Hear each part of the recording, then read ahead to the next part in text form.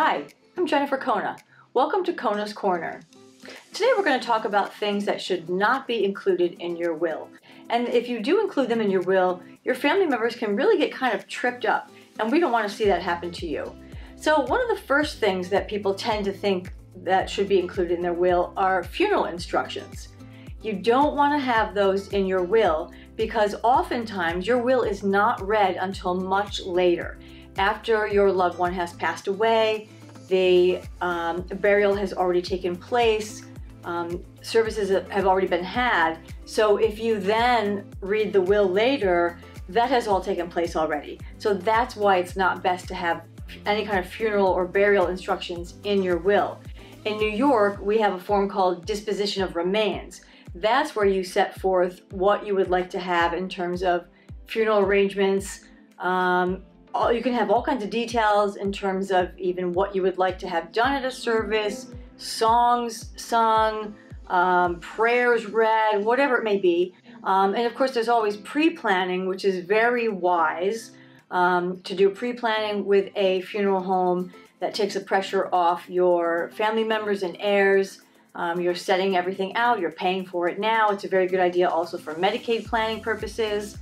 So those things do not go into your will. In terms of jewelry, a lot of people say, I'm going to list out a whole bunch of things in my will. You don't really want to do that in a will. That's kind of cumbersome. Most people should leave a side letter if there's a lot of jewelry.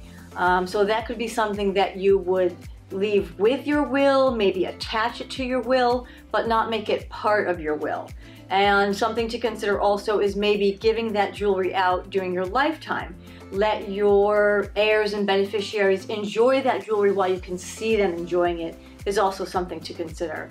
Another thing is art. If you have valuable art, you need to consider the overall size of your estate and the value of that art, because by including those, if they're valuable art pieces naming them in your will, you might be inadvertently bumping your estate value up into a taxable estate.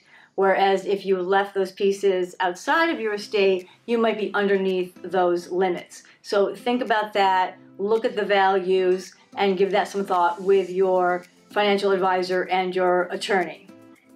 Another thing that comes up, if you have people in your life that maybe others don't know about, such as an illegitimate child, a former spouse that other people don't know about now, and you want to leave something to them, I've seen this happen in my practice.